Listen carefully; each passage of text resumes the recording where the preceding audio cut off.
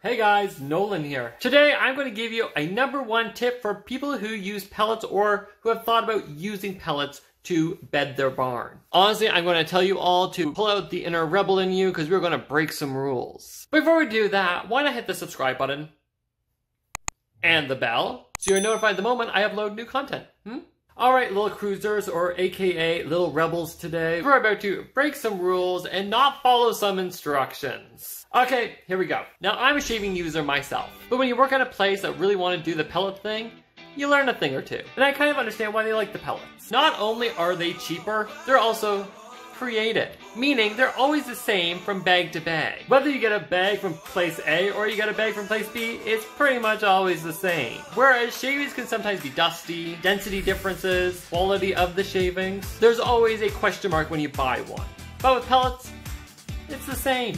Okay, but here's the thing. We put a bag of pellets in a stall, and on the bag it says to wet the pellets to expand them. First thing, do not soak them.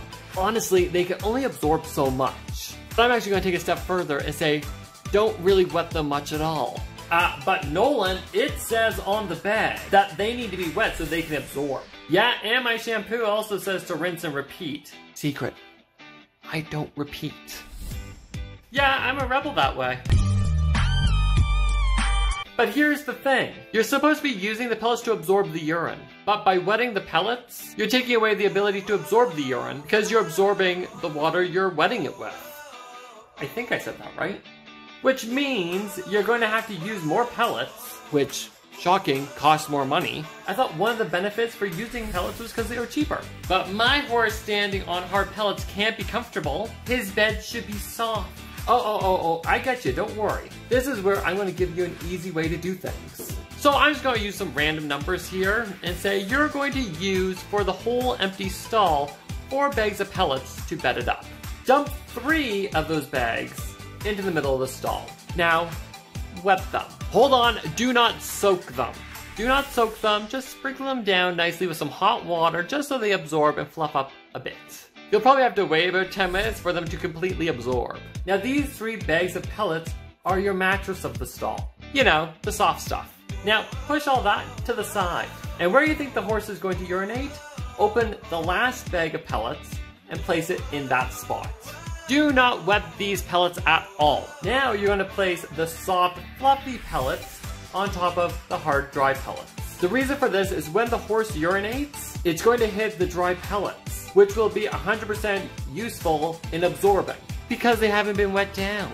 Which means tomorrow, you're going to have 1 wet spot to remove and the mattress will be dry enough to be used again.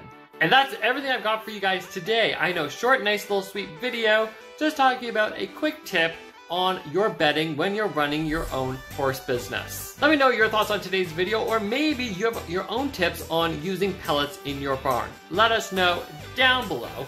And have you checked out our fancy online store? Yeah, we got some sassy attire for all horse people alike and everybody's personality. From sweaters to tees, mugs to glasses, we got you covered. Link is in the description, give it a check out. And if you like this video, don't forget to give it a thumbs up. As I've said before, and I'll say it again, it's a little thing, but it really does go a long way. And if you haven't already, why not hit the subscribe button and join the Little Cruiser Guild yourself. We have new videos up every week for your entertainment, but also to make this horse world make a bit more sense. And that's pretty much everything I've got for you guys today. Alright, thank you so much for watching. I am Nolan Michael Cruz, and I'll talk to you.